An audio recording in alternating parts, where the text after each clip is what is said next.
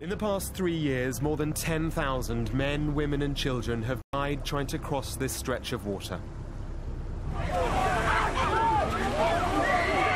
In a highly controversial change to UK immigration policy, the government plans to send anyone deemed to be entering the country illegally to Rwanda in East Africa. Most of us, our parents sell their property to let us travel.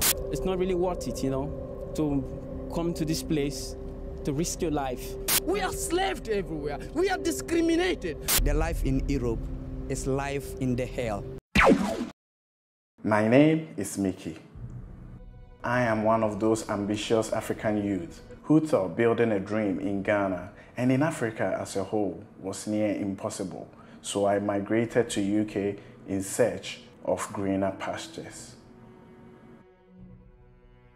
But in 2019, with the launch of the Year of Return, an initiative by the government of Ghana intended to encourage African diasporans to come home to Africa, specifically Ghana, to settle and invest in the continent, I was proved wrong, at least so it seemed on YouTube. I even tell Africans here, you guys have to have imagination with what you already have, because people are coming here for all your resources, and so obviously there's something great here. Finally, the hidden potentials of Ghana, the former Gold Coast, and the gateway to Africa has been unearthed. This realization resulted in a mass exodus of diasporans moving to Africa, drawing a lot of social media attention to Ghana and Africa as a whole. A lot of contents were made and still being made about Ghana, pointing out all the amazing potentials and business opportunities in Ghana. Majority of them, success stories. But then I started making videos about Belize, and the sort of messages and comments I'm receiving from local Ghanaians and Africans prompting me to help them to escape their continent has filled me with a lot of questions. So in this video, I find out whether this whole diasporan exodus to Ghana and Africa is just a hype. I want to know why young Africans are still risking their lives to migrate to Europe and America in contrast to African diasporans. I also find out what it takes to make it in Ghana and Africa as a whole as an African youth. And finally, whether it is even worth the hassle of migrating out of the continent to build a new dream at all. It is my hope that this video will provide a different perspective on why an underprivileged African youth will brave this to leave Africa.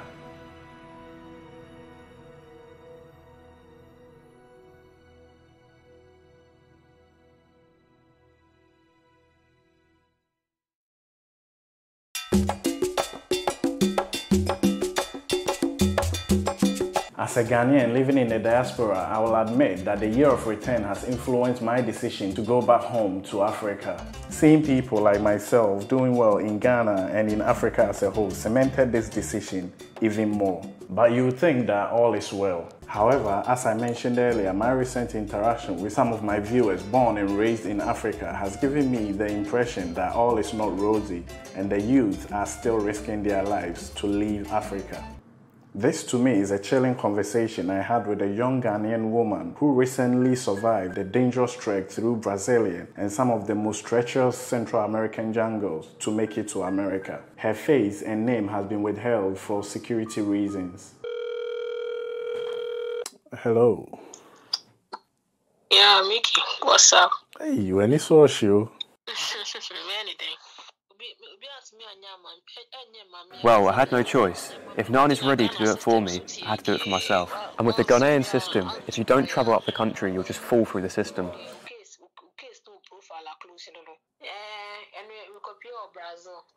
I trekked my way through Brazil, all the way to America. I crossed 11 countries on foot to America, through Brazil, then entered Peru, Bolivia, Ecuador, Colombia, and then through a jungle in Panama, then to Costa Rica.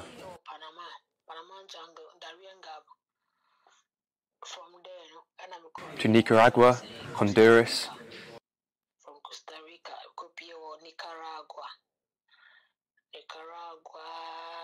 right? Honduras, maybe a few countries. I've even forgotten some of the countries. Honduras, and then through Guatemala.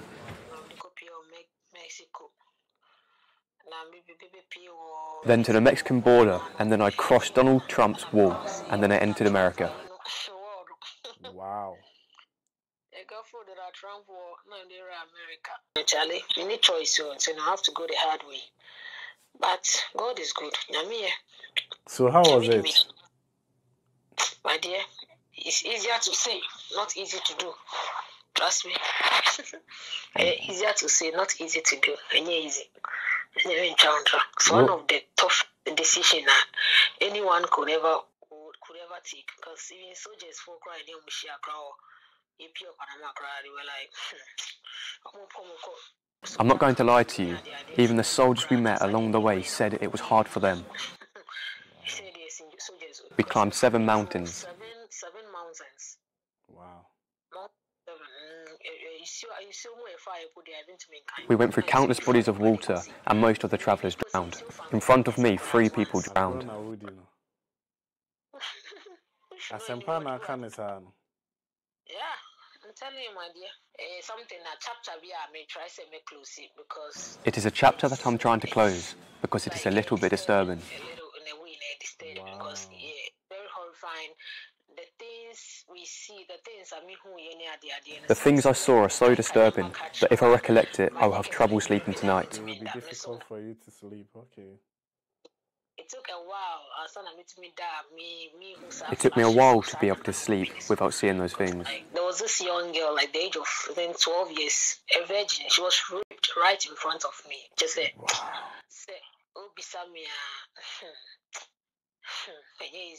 Yeah, it's not easy, my brother. When I get asked about this, it makes me remember horrible things. There was a lady with 3 kids. She had a set of twins, 1 boy and a girl. All of the kids drowned. There was a lady who got bitten by a snake. She sat down on a rock, not knowing there was a snake nest. She put her hand down right into the nest. And then she got bitten.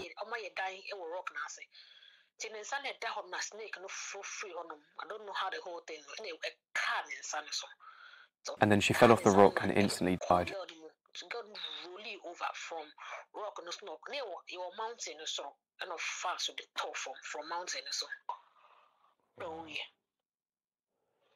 Wow. Believe it or not, this lady has been traumatized. After sharing her grueling experience in the jungle, she told me that she would have to take a shot of alcohol before she could sleep that night. If it is that bad, why are people still going through this process? Well, even though I didn't live in such a radical way, I'll start with my own story. At an early age, I think when I was going through junior high school, I realized that the class system in Ghana was against me, and if I was to build something for myself, I would have to leave Ghana. Why am I saying this? My mom didn't know people in high places, and my dad didn't have money. And when I went through my basic education in a government school, my marks was all right, and the school that I chose, the senior high school that I chose, it wasn't one of the top schools, but I can remember the day we went there looking for admission, there was a notice saying that only grade 8 will be admitted. I had grade 11, but because we didn't know anyone and we couldn't afford to pay them off, I saw people with grade 28 leaving the headmaster's office with an admission letter. I still made it to senior high school, but in senior high school, I saw people who were deemed rich kids being treated better than we, the poor kids, by the seniors. And then in university too, I couldn't tell the future, but I knew with my underprivileged background, even to find a job in a reputable company would have been difficult, if not impossible. So in uni, I decided if I'm going to do something with my life, then I'll have to fly out of the country to a place where the class system will not catch up with me and I can play on a level field. To some extent. But was it worth it? I'll let you know in the conclusion of this video and my strategy of how I've been able to build myself up to be able to go back to Ghana. My next conversation is with a young man who, as at the time of filming, was about to start his journey from Ghana. He tells me why he's so desperate to embark on this dangerous journey. Hello? Boko there. By God's grace, I'm fine. How about you? As I'm speaking right now, are you listening to me? I've brought my passport to a connection man, planning to go to Costa Rica. We are about 10 people in Accra. They all want to leave the country. So what is the reason? They're saying the system doesn't work because it's even difficult to make the ends meet.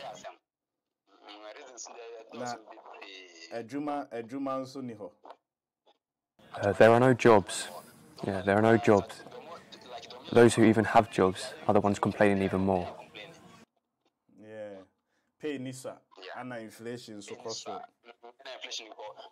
Because let's say you get paid 2,000 Ghana cedis or 1,500 Ghana cedis, even your food budget is more than that. So you can't survive. Now, when so business will be better say business because there is farming, there is. Okay, yes, there is business, but the issue is that, for example, let's say you're into farming, even the transportation costs are a problem. Yeah. It's always inflating.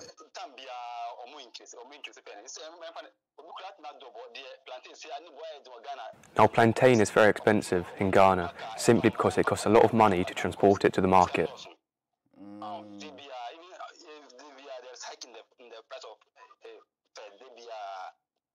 So the best option is to leave the country. Osha, mpenimfo na say, dey na ma Ghana eden sa obi apeso tukan. It is the politicians because they are the ones who are mismanaging the country. Okay, we dey mean how me da se pa ne o time.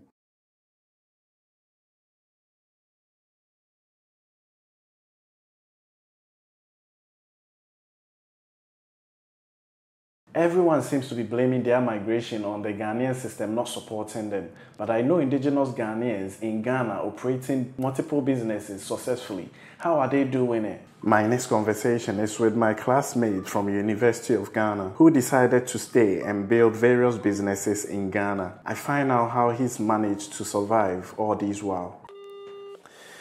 Hello. I was in the same university with you, and when we completed, I left the country, but you stayed in Ghana and managed to do a lot of businesses. What are some of the businesses you are into now?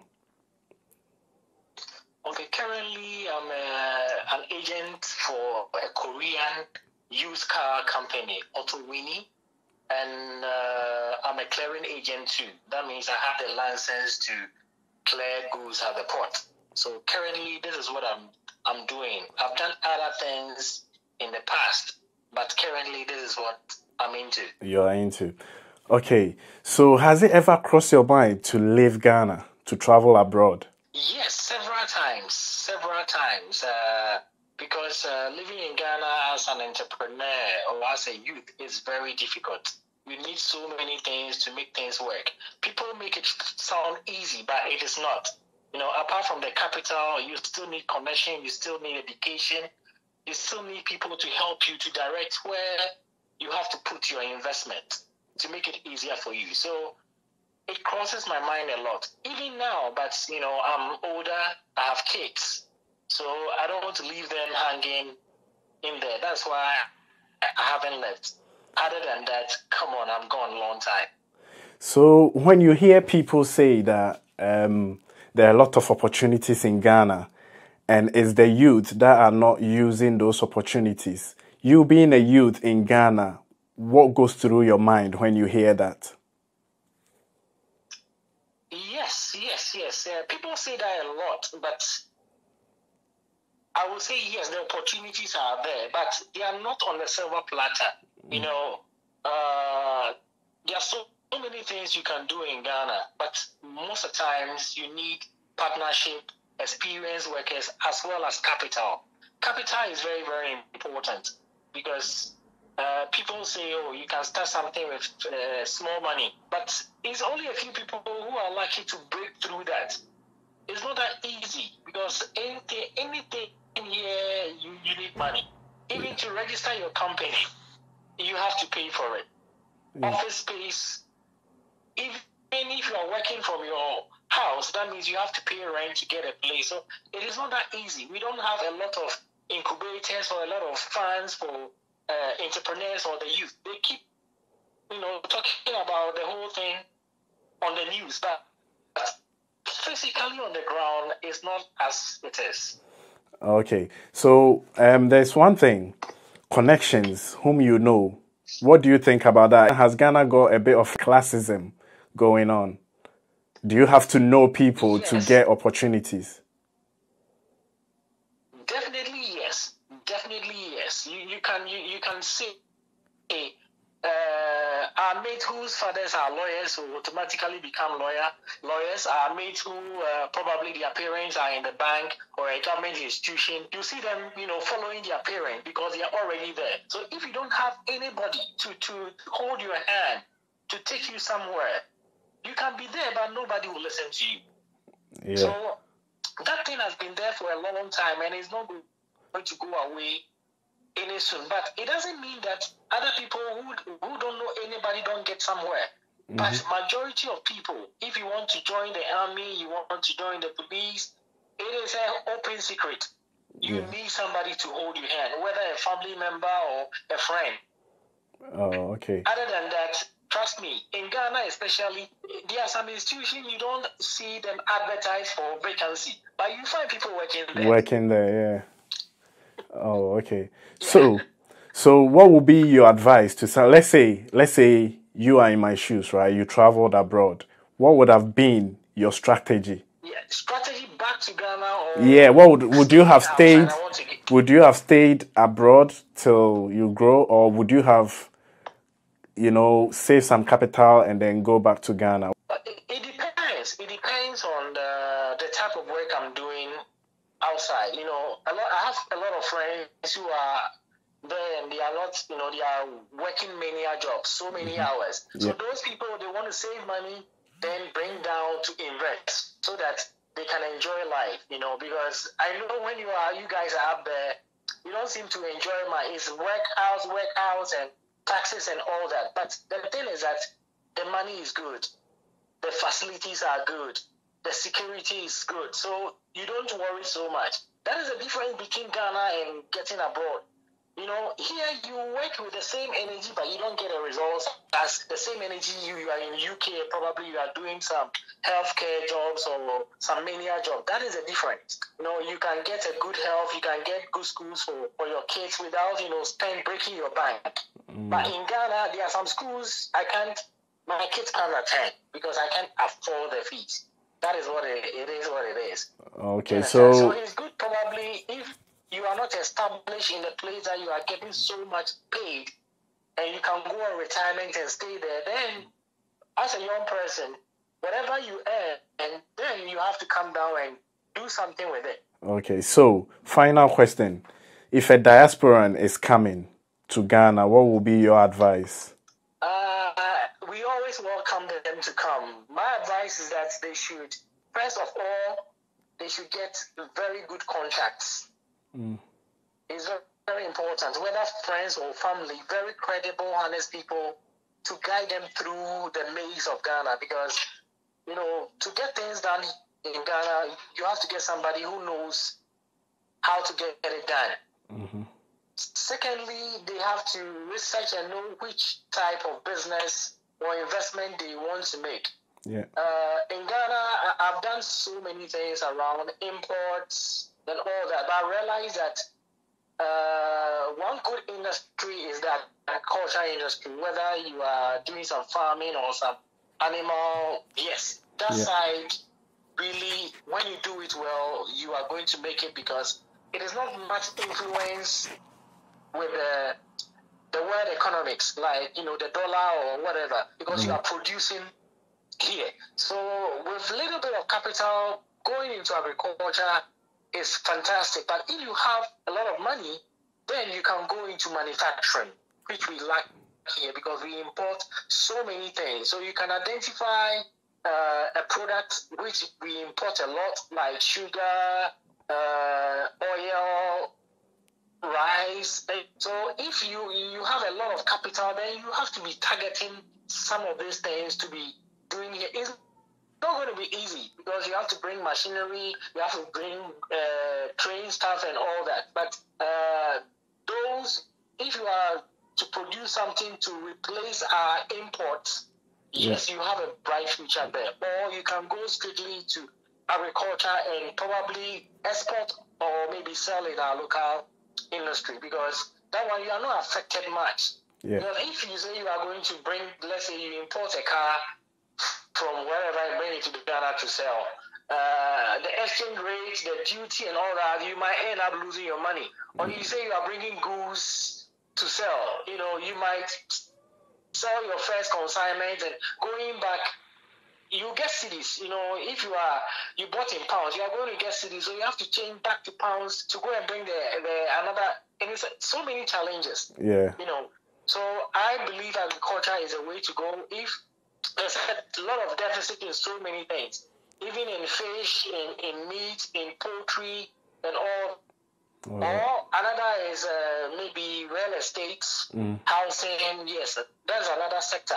But those things involve a lot of money that the ordinary Ghanaian entrepreneur cannot enter into that industry because of the capital input. Yeah. So would you say that a diasporan moving into Ghana has got an advantage over a local like yourself?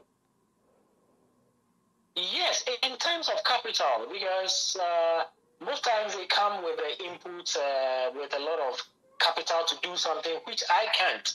Yeah. Because of the capital needed. Because to make a bigger impact, you need bigger capital. Yeah. There are a lot of Ghanaians doing well here. Yeah. A lot of them doing well here. But when you look at their life, you can see the type of families they are coming from, the type of support they get. We don't have that support that this is what I can do. I work somewhere that I can be trained and given the capital to start or be guided. We don't have. Thank you very much, Dan.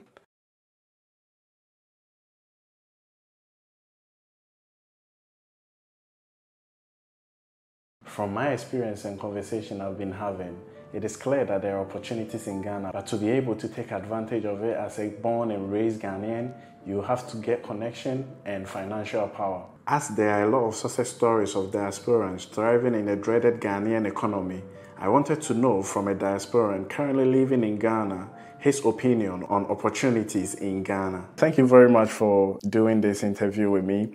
I know who you are. Can you please tell our viewers who you are and your journey? Who am I? Mickey, I am a Ghanaian man born and raised in Europe who is now, for the first time in his life, living in Ghana, trying to discover exactly what you're asking me, who I am. But at the same time, I'm also exploring some business opportunities here. Have you spotted business opportunities in Ghana? The actual answer is no. And the reason why is because I don't like to say I've spotted business opportunities. I've spotted problems that I can potentially solve and in the process create a business opportunity. And I think that's important to outline, because I don't know what that means when people say, are there opportunities in Ghana? Opportunities to do what? I think in Ghana there are opportunities because there are problems with which people have opportunities to solve. But this is exactly true in Europe, in Asia and everywhere else.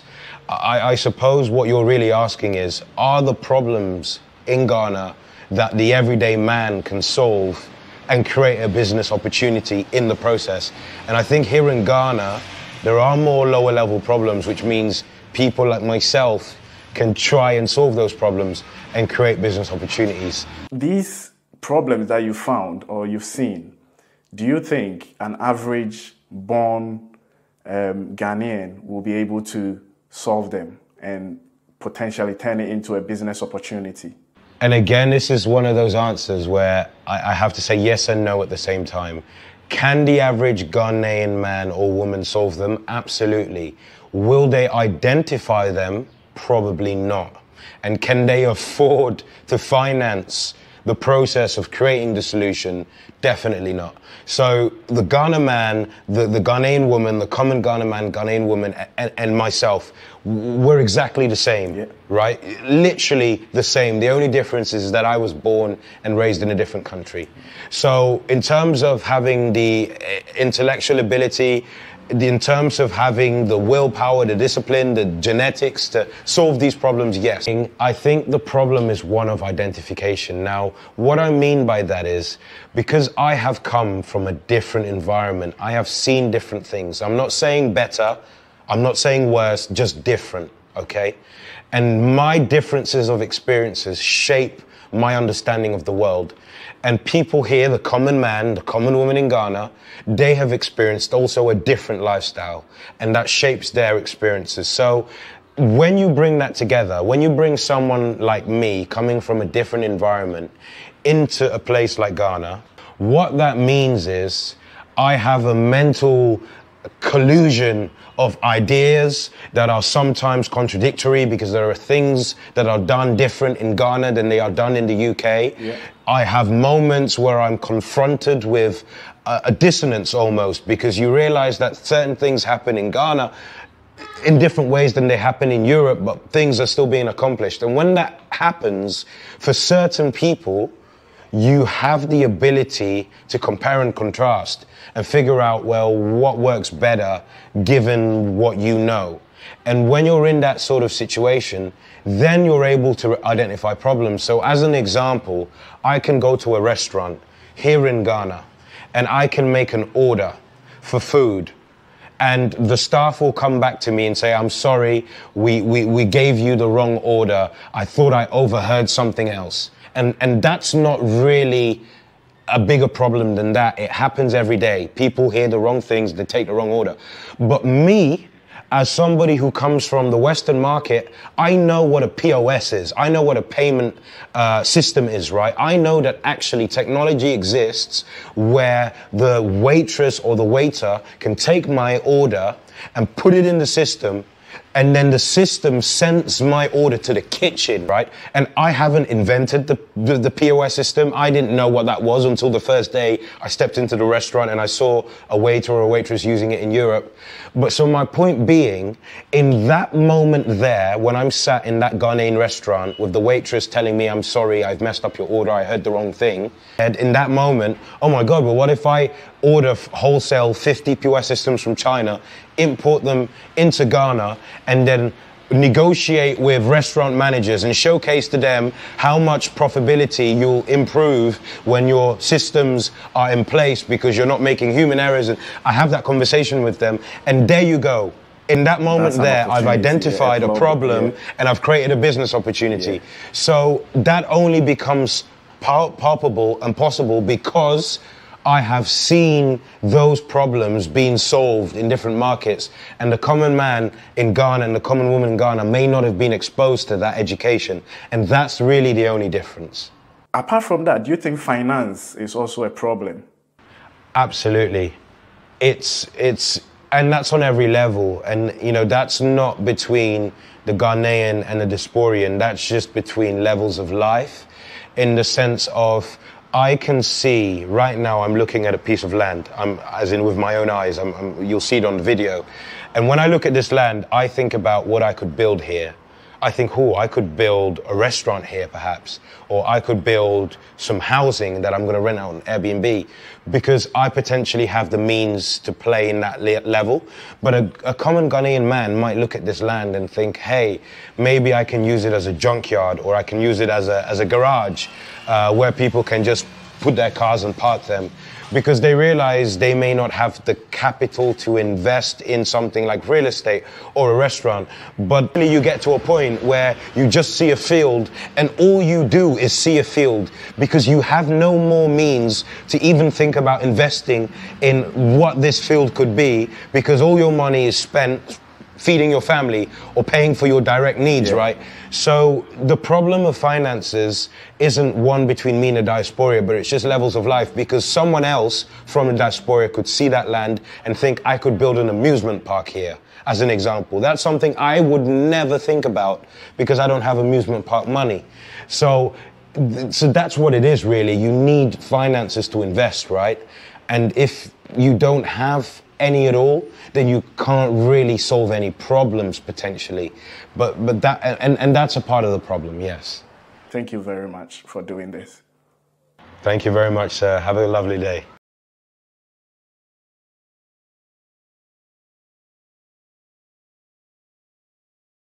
I'm sure now it seems clear why an underprivileged African youth would want to migrate from Africa to Europe and America. But I was also keen to know, in the long run, is it worth it?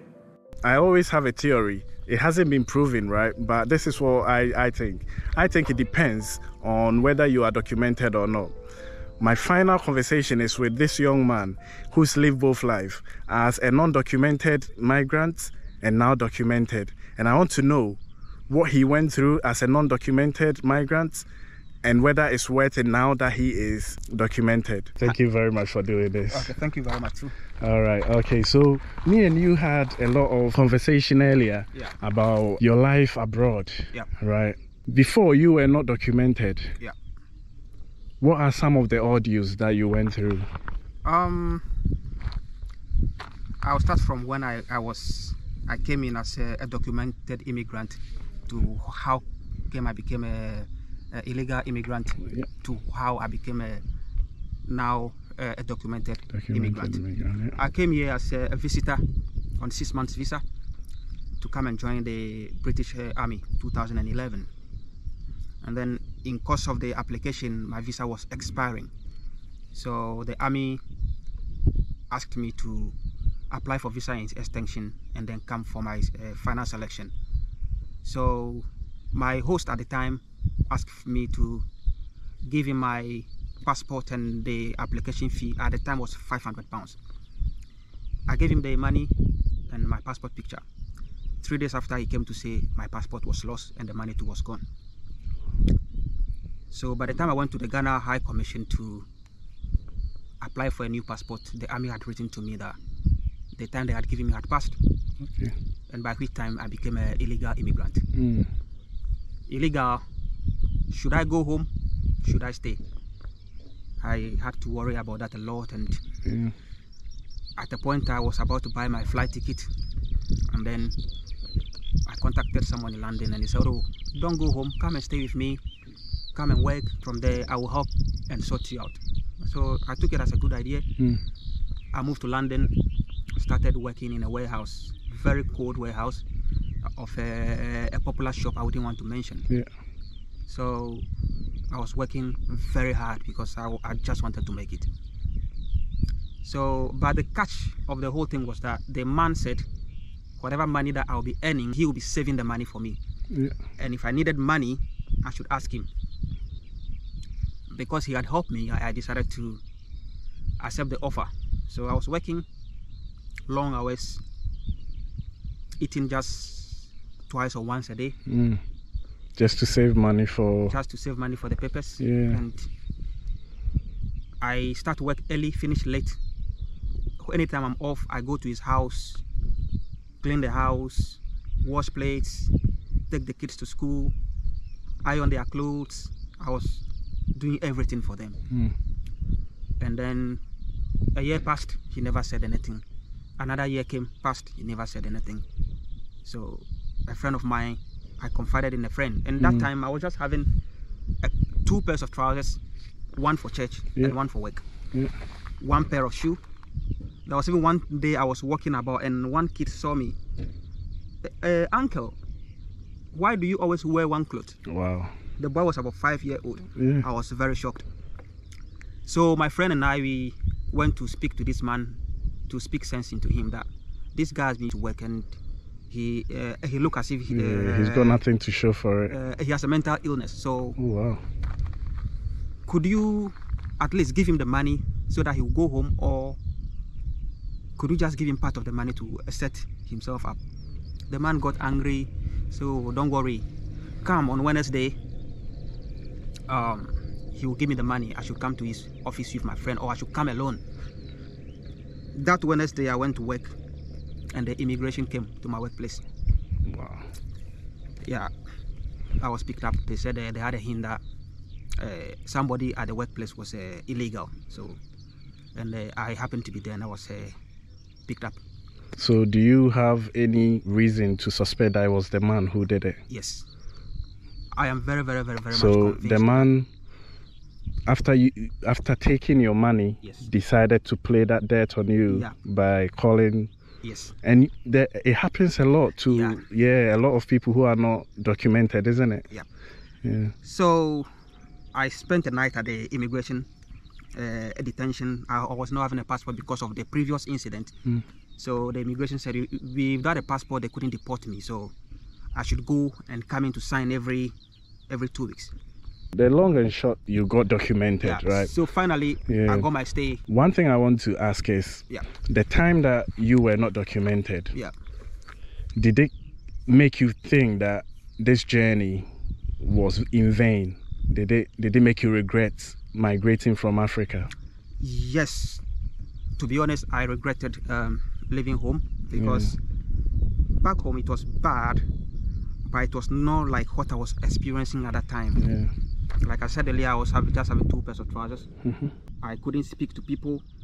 I didn't even, my only friend was my phone, and that my friend that I met later.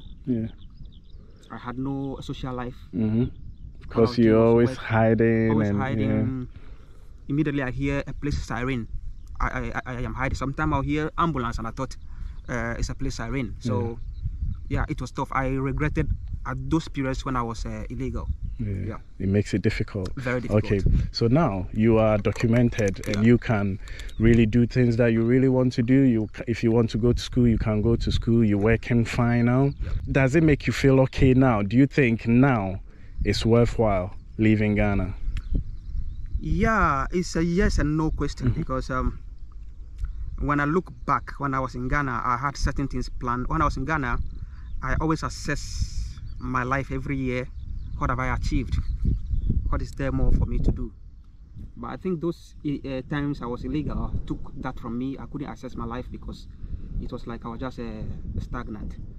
But now, when I look back at where I am now and the things I've been through, I think it is worth it.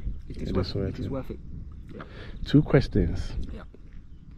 If you have, let's say you have a nephew who wants to travel abroad, what would be your advice to them? My advice to them is, it is hard. It's not going to be easy. And 2, if they have something going on for them in Ghana, if they have a job that pays them something that they could eat, they could find somewhere to sleep, could upgrade their studies, either go and do masters or anything, they should just go that. It is better. The final one. Do you think you will ever go to Ghana permanent? Ghana permanently? Yeah. Looking back, the first time I went to Ghana after all this was after 10 years of staying here. When I went back, I didn't want to come back. But I think I may not want to move to Ghana permanently again because Ghana, there is a lot of injustice. That is what breaks my heart a lot, and I can't do anything about it. So since I can't do anything about it, it's better I stay away from it. Stay away from it. That's you know what, bro? Thank you very much. Thank you for doing this for me. Thank you very much. Right, thank you.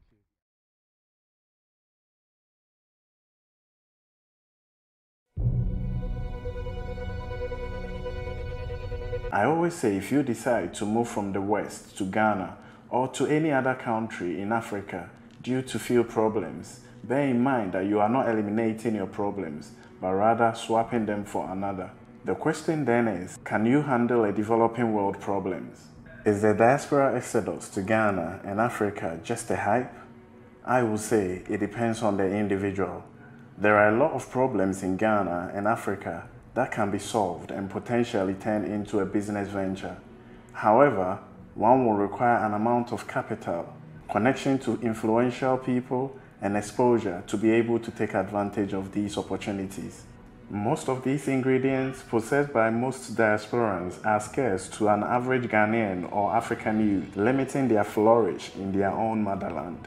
These reasons, coupled with poor governance, favoritism, corruption, just to mention a few, are the reasons why an African youth would decide to seek a change of destiny on a foreign land. Now, is it even worth it to leave Ghana or Africa in search of greener pastures? Again, it depends on the individual and their circumstances. From my experience, living in the West without the right documentation can set you back in life, as you require these documents to educate yourself, work, and earn money legally. However, moving to the UK in my case was worth it, but not without some sacrifices and forward thinking. You see, with the right documentation and qualification, anybody can land a fair-paying job in the West. However, living in the West comes with a high living cost. My monthly rent can pay for someone's accommodation for a whole calendar year in Ghana or Africa. But remember, if you are able to make a savings equivalent to your rent, that will equate to the salary of a well-paying job in Ghana or Africa. This is where migrants like myself will need not adopt the spending habits in the West, i.e. gender reveal parties, baby showers, big weddings, just to name a few, to save more foreign currencies in a period of time to serve as capital to be invested later in a house or a business venture back in Ghana or Africa. Because you know what? With the exposure of living abroad and some cash, there are a lot of problems in Ghana and in Africa as a whole that a migrant like myself can solve and in turn gain financial independence to enjoy our own motherland. I would like to know your opinion about this subject. I hope this video was helpful. If so, please give it a thumbs up. Please subscribe to come on my journey of experience. Thank you very much for watching this video and see you in the next one. Bye-bye.